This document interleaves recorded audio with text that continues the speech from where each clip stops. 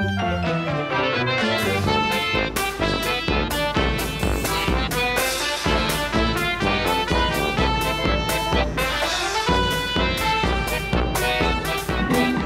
and welcome to another episode of me painting again. Yes, that's me. I'm getting all clowned up, red-nosed up, I don't know. I looked ridiculous, but it was amusing for me. So I decided to paint this clown. Well, I say decided, it was kind of decided for me as the clown got possessed and attacked me while I was in bed. If you haven't seen the short film, well, documentary I should say, it's on my channel. And I decided to have a go at painting this. I just put it there and using a scaling tool I had measured the head, and I also put that, I think it's called a square, at the top, which goes in line with the paper, so then you can create a straight edge. It just gives me a bit of a grid in a way, a guideline. Now you could have drawn lines along here, or you could draw this in any way. I'm more of a painter than a drawer, so I just paint shapes. Just go for the mass of the shape. So I do have speed ups in this video because it took me so long, and you don't want to be sitting through hours and hours and hours of me trying to work out how to paint something. It's funny, isn't it? I don't know why painting never gets easy. It never gets easy. I'm always battling through.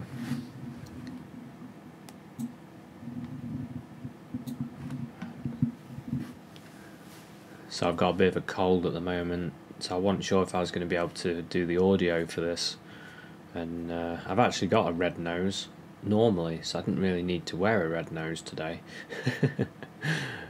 I think it's changing temperatures makes me a little bit cold. Give me a bit of a blocked nose.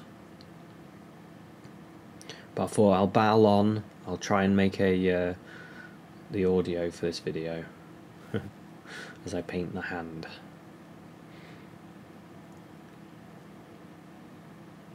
So I'm using some artist card that I bought from the art shop.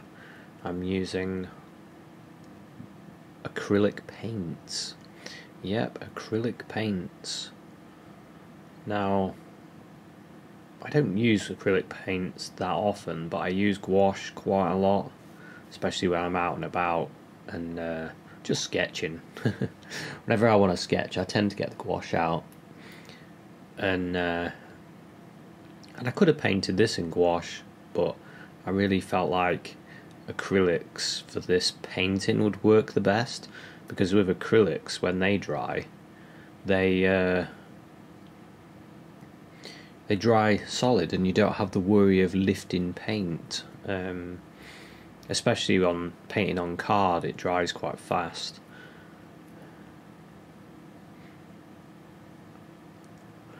So I constantly measure, checking, looking, and it's a real challenge. It really is for me anyway. Some people can just paint something straight up and they have no worries. For me, it's a real a grueling process, but enjoyable. I do enjoy it. I really enjoyed painting this, and I really liked the finished painting. So I measured the arm there.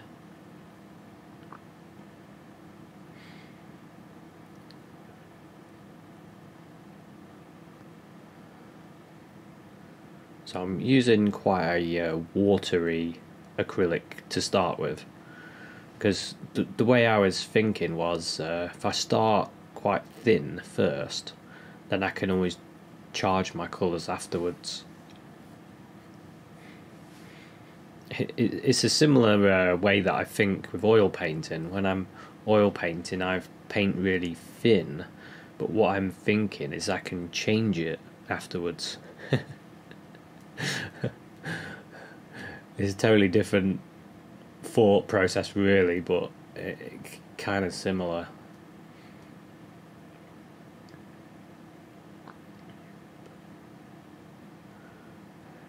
It's funny, really, because a lot of paintings that I do everything different. Like some paintings I'll just slot paint on straight away, and some I'll gradually build up, and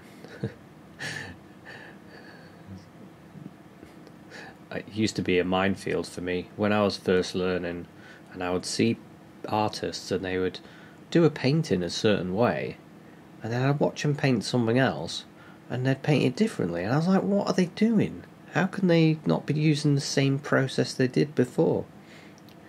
So it's sped up a little bit. It's just me charging in, charging in, charging in with some more black. That's all. So what I tend to do, and I think this is from using watercolours a lot, is I tend to make black with brown and blue, but then I'll also put black in it. So I'll make my dark with burnt umber and ultramarine blue, but then I'll throw in ivory black as well. Sometimes I'll just use the ivory black and throw a bit of blue in it to cool it down. I love ivory black. It's such a good colour. I know some people say black's not a colour, and they're probably right, but you know, that makes things a bit too complicated for me. I like things to be simple. I try to simplify everything, and I mean everything, to the simplest thought, and then I can understand it better. I don't think there is such a thing as complexities. I think they're only complex. A complexity is only complex when it is complex, but when it's understood, it's simple. Therefore, it's simplified. So there's no such thing as a complexity if it's simplified. Welcome to the mind of Jason Bowen.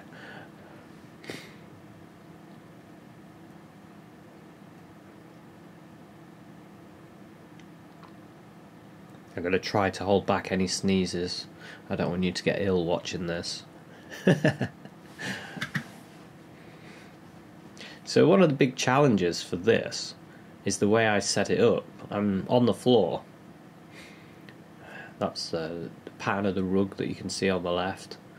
And this rug I bought while I was around my nan's. The next door neighbour was flogging all their stuff because they were moving. And I bought this big rug for £5. It was the best bargain I've ever had. And it's still there, and it's really good. And yeah, just measuring this shirt, the distance there. A lot of measuring. So my off-white, as you notice on the plate, because I'm using a normal dinner plate. We don't have meals on plates, we use them as palettes. And it's good to use a plate, because a lot of the old masters, and I always research the old masters, I can't help it. I'm constantly reading books actually on Turner and Constable. I've got 2 books on the go on Turner and Constable. But they didn't use plastic palettes. There was no plastic palettes.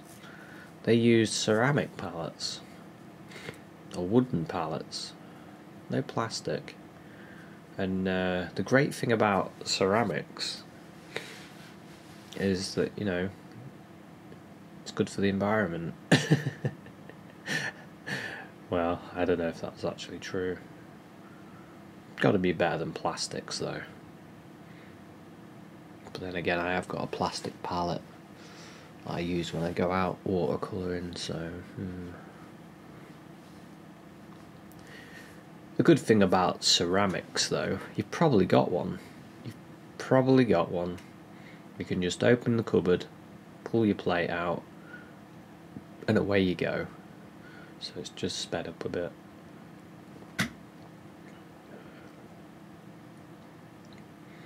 So I'm using my off-white, more of a grey, and because I'm using a greyish blue paper, that does make your colour mixing a little different to if you was painting on pure white, because the grey is showing through a little bit, so you're mixing with the help of the paper.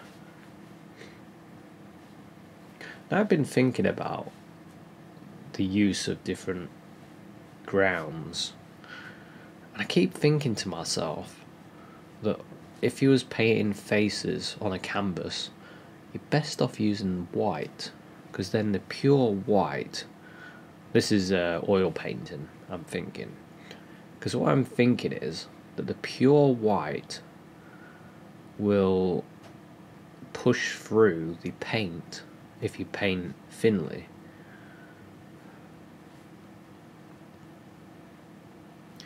Yeah, I'm still thinking about that. Because if you painted opaquely, it wouldn't matter what colour your ground is.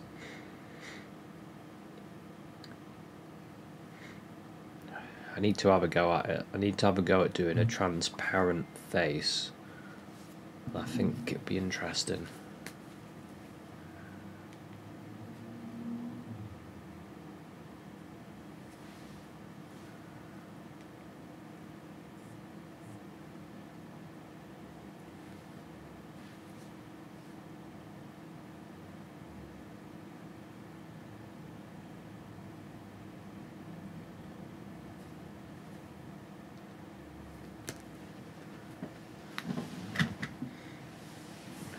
I really like this yellow shirt. I just darkened my colour there with a bit of burnt sienna. You can use a bit of the... It's amazing actually. You could chuck whatever you want in the yellow and just see what happens. When you're painting, experiment. Do things like that. Don't follow manuals or books on how to colour mix. All you want to do is get your colours out and just experiment by painting something. So by painting this, I can experiment with my colour mixing. So much better than painting squares. It almost depresses me, the idea of painting squares, because I have painted squares and I looked at the squares and I thought, well, I don't feel like I'm any better. Suppose I'm a bit better at painting a square, but I don't feel like I'm a better colourist. I didn't feel like anything seeped into my brain when I did that. It might be just me, but I would suggest, if you're a beginner painter, avoid the squares and just paint stuff. Because if you think of it, if you paint things, not only are you going to get better at painting things, you're going to get better at colour mixing as well. So it's a double hit.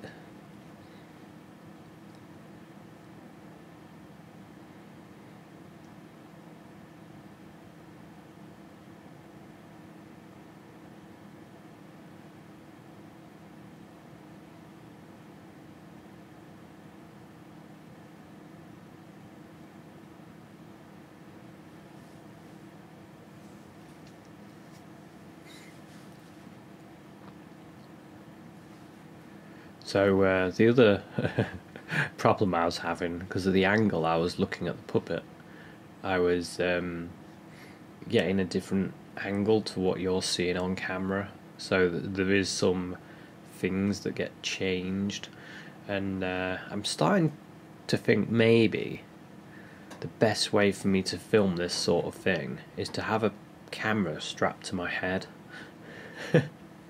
And then I can get right over the top and look down while I'm painting, because I do that sometimes. But I kept thinking, oh no, I'm blocking the image. Or maybe I should have a desk that goes at an angle. I have to think about it. Because I did enjoy this. I do enjoy painting in acrylics. I just enjoy painting. I like painting on the computer as well. I do find that, no offence to digital artists, but I do find it a bit too easy to paint on the computer. Especially, well, copying pictures, of course. I don't know. It feels like the challenge is not there when I'm on the computer. But when I'm painting like this, painting, the challenge is there and it's really tough.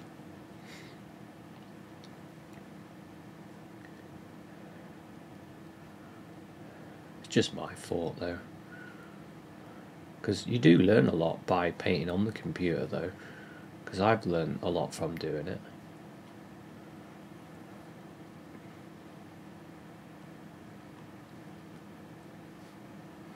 So who knows? So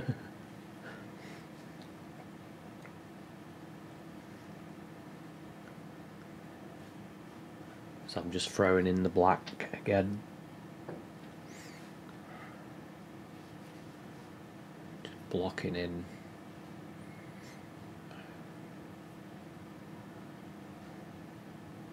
If you want to have a go at something like this, then you could always freeze frame the image, print it out and have a go at painting it, or if you've got a toy lying around, lie it down on a piece of card and try and copy it. Well, you could do anything like this really. You could try and copy anything. It's good fun if you've got it next to you like that though, because then you can look back and forth and it is yeah, it's a real challenge.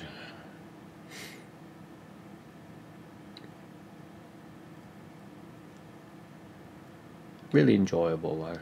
Enjoyable challenge. Yeah, so I had music on and I had an audio book on. I even had a film on for a bit. Because sometimes, you know, you get your favourite films that you just think, oh, it's brilliant, and you like listening to the actors, what they say and things. I put those sort of films on where they got really good scripts, so I can listen while I'm painting. I like listening to audiobooks as well. I tell you, there's a good podcast called 3 Point Perspective. It's on the SVS Learn page. It's three artists talking about their illustration work and things. It's pretty good. I'd recommend it. I listen to that quite a lot actually, that podcast.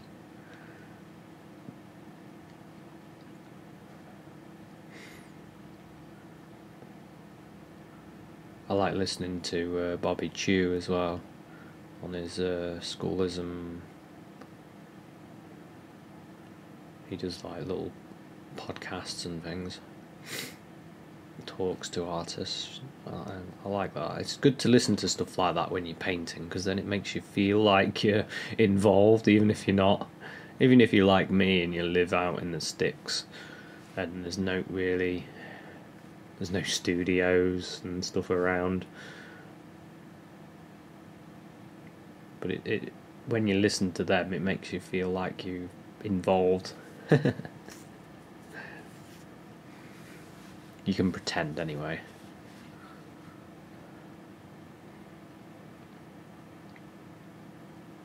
So I'm just darkening up the shoe there.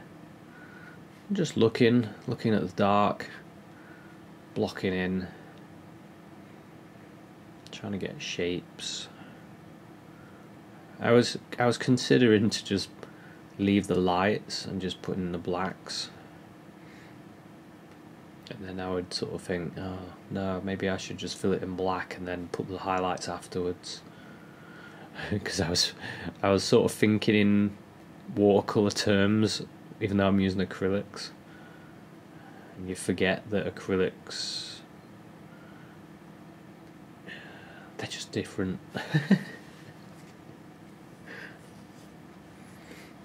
I should do a painting where you paint the same thing in acrylics one side and then watercolour and gouache the other side, and see if there's any difference in the way it looks.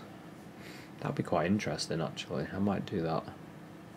Just find something fairly simple-ish and just paint it twice. You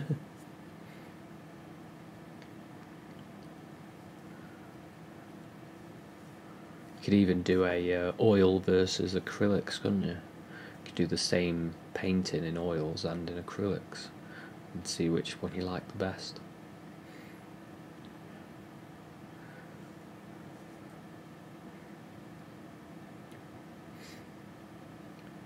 It's funny, I was thinking the other day, God, when I do a YouTube video, I automatically think to myself, I don't want to do it more than an hour and a half. I need to cut myself off if I'm going beyond an hour and say 15. But then I think to myself, I'm kind of preventing myself from doing a really good painting. So I've decided I'm going to cut that out for a while and just do really more challenging ones like this one.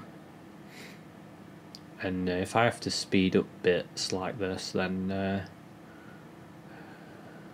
don't think it matters too much, as long as you're getting something out of it. So I'm mixing that colour there for the leg. It was just red and burnt sienna and white, so you get a good flesh tone out of burnt sienna actually and white, and then you can just tint it a bit warmer with a bit of like cadmium red or vermilion, whichever red you use. I always find for like a pale skin, like my own skin, I tend to find like a cadmium red and a yellow ochre and a little bit of burnt sienna. I can get really close, and then white of course. I can get really close to my own skin tone. And I've done portraits for people as well, and I've used that.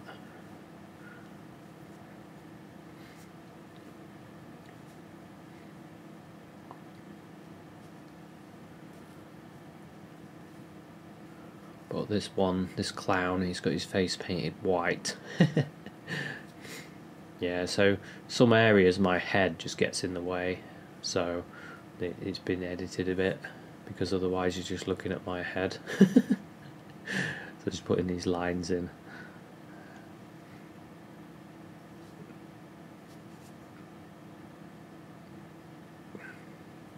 See, just my head in the way. So I'm just trying to get that shape of the mouth. Good focus on my hair there.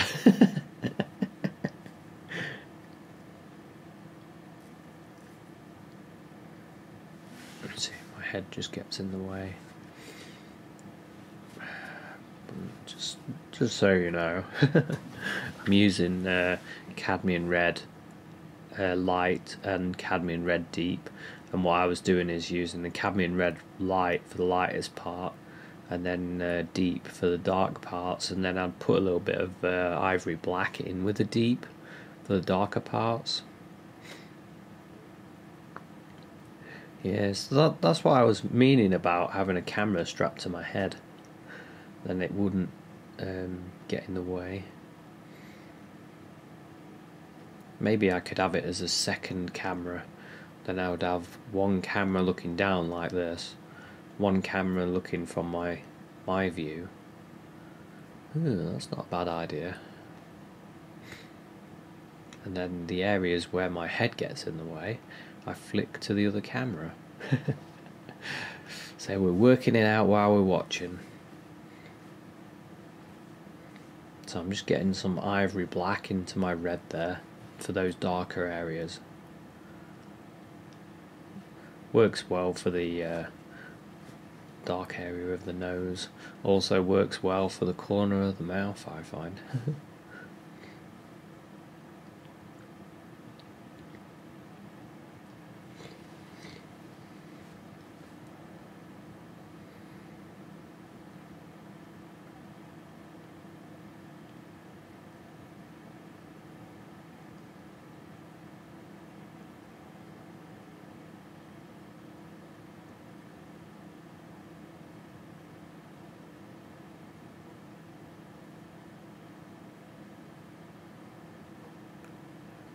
Painting details like that with the little brush. It's only a cheap brush, that is. I got a pack of them. I think I bought them off Wish ages ago.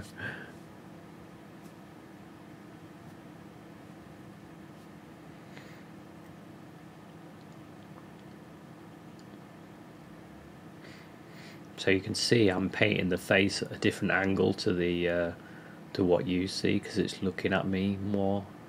It's just different.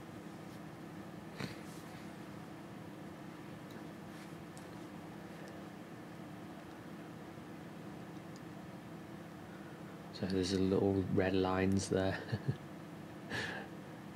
I actually didn't quite get the eyes in the right place at first. So I was trying to work out a quick and easy way to get dots on the trousers, because if I was going to do it exact, I mean, it would take forever, wouldn't it? Take absolute forever. So I thought, how can I kind of cheat it a little bit? Just make the trousers look like trousers. And then I thought, I know, I'll just put a load of dots on and try and get the dots in the right place ish and see how it looks. And I assumed it would look alright, and luckily it does look alright actually. I quite like it.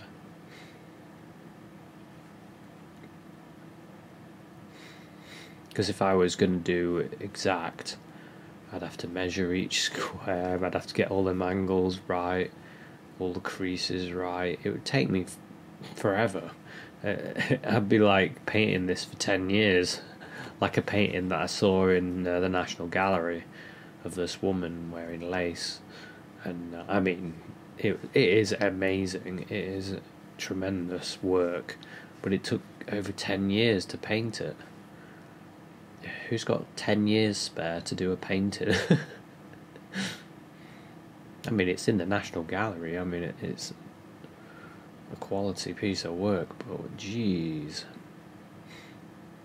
It's funny, a lot of paintings that you think, oh, they've gone out plein air painting and finished. They actually brought back to the studio to finish. They took hours to do, not an hour. Hours and hours.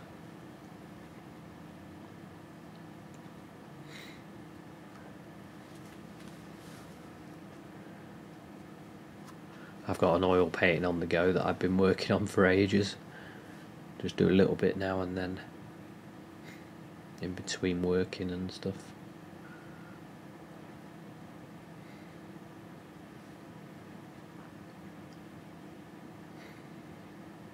Just get those little light bits in there.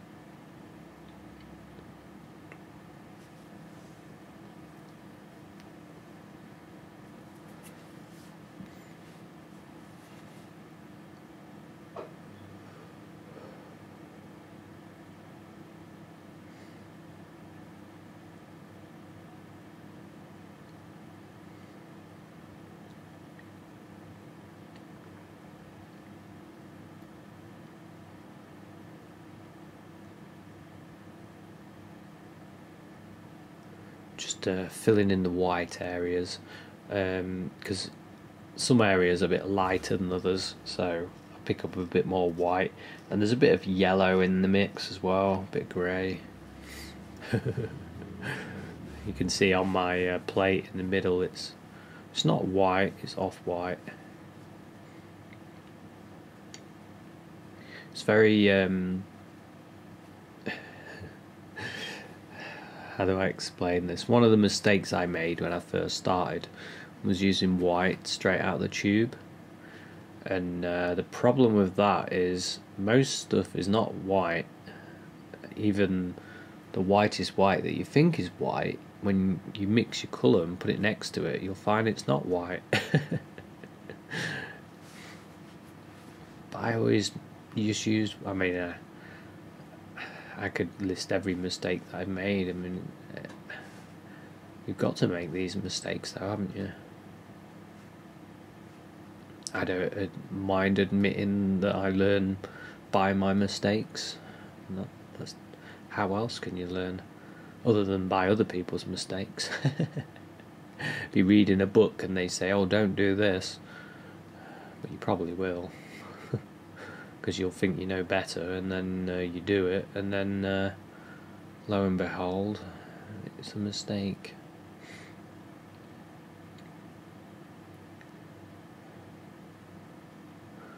The hands kind of reminded me of Disney hands. I've done quite a lot of Disney drawing, Disney sketches I should say. So my head was in the way again, I just painted in the green eyes. I was using, I think I used Viridian green and a bit of cad yellow. And black for the pupils.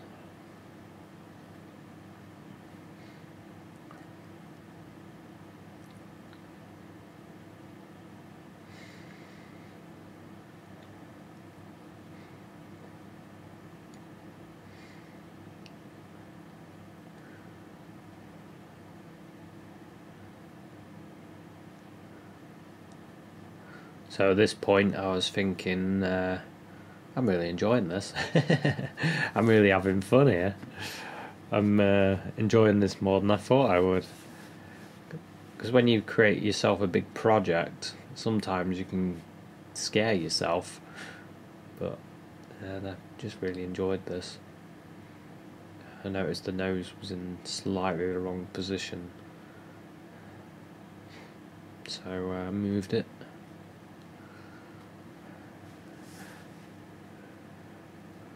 Good old acrylic dries nicely, and then I can just slot white on top of it, and or what I did is I made myself a lavendery colour using the blue, ultramarine blue and red. See how blue that is?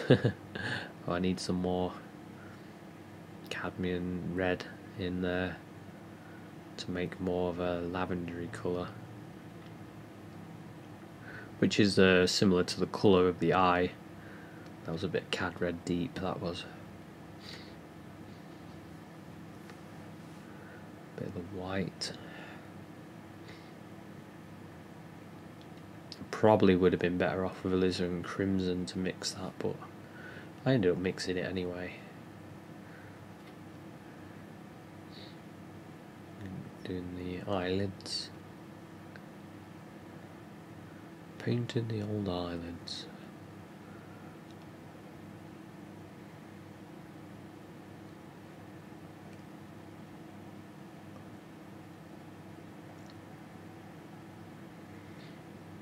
It's funny, when I finished this painting and I put the puppet away, and I glanced, I was like, oh, I haven't put the puppet away yet.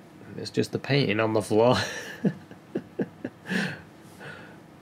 It's quite funny, the illusion of something real on the page.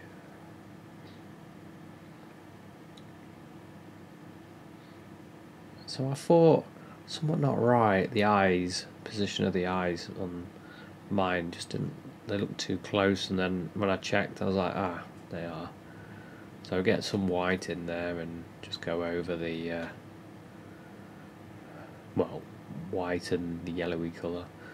Just go over it, and then we can start mixing again. And luckily enough, it made a really nice colour for the shadow when I did that, so I could use that in all the shadowy areas. So it was a bit of a happy accident, really.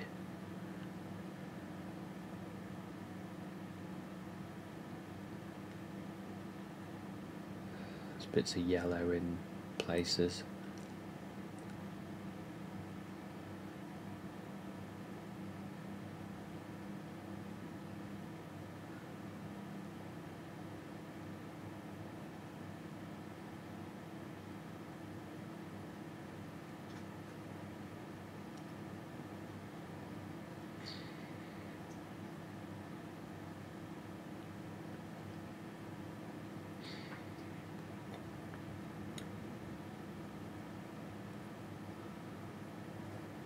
So it shines back a little bit, but I wanted to show you what I did.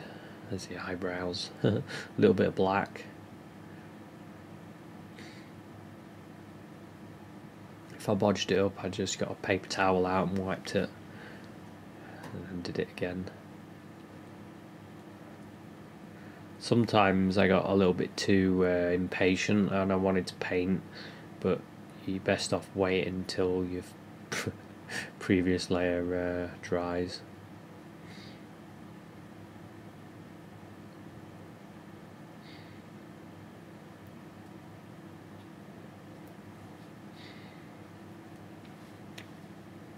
These old dolls, old puppets, they kind of reminds me a bit of like Woody from Toy Story. Although I watched Toy Story 4 and they did a gag with Woody and his head wasn't made of wood in it. It was like someone stood on it and it was like a plastic head, and I thought, well, that gag doesn't work because he has a wooden head.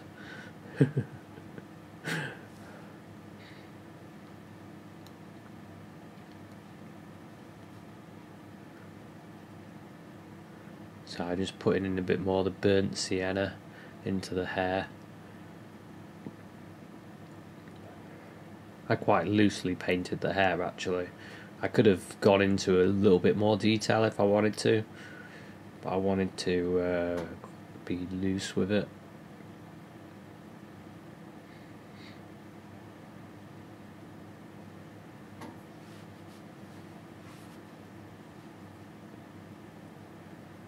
Bit of dark on that side, bit of the burnt umber, just to darken it.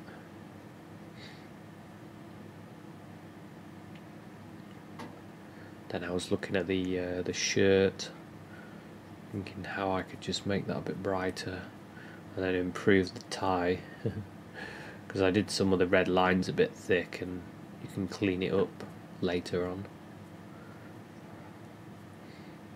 I mean, with these sort of paintings, you could spend forever on them, getting it closer and closer and closer to what you want.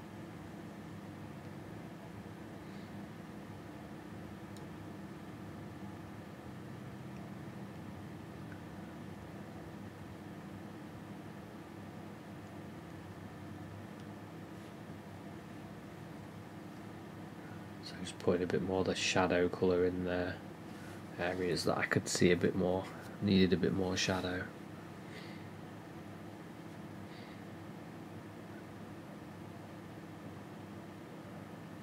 The shadows really make it though, putting the shadows in, it really helps to make the character stick up from the page.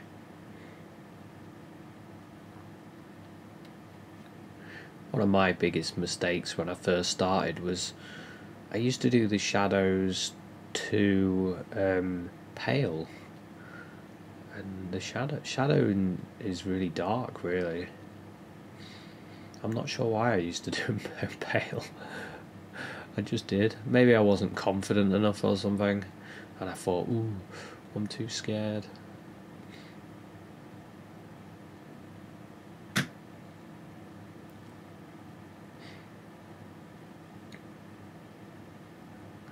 at that. I got a bit on the page. I just wiped it. And I just did it again there. Just used a bit of grey to repaint it.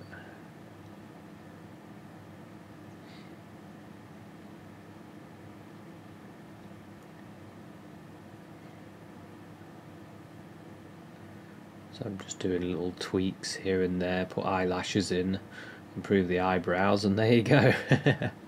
There's the finished painting. So I hope you enjoyed this little video. Gives you an idea of how I painted the clown anyway. So thanks very much for watching this episode, and I'll see you at another one. Cheers, bye.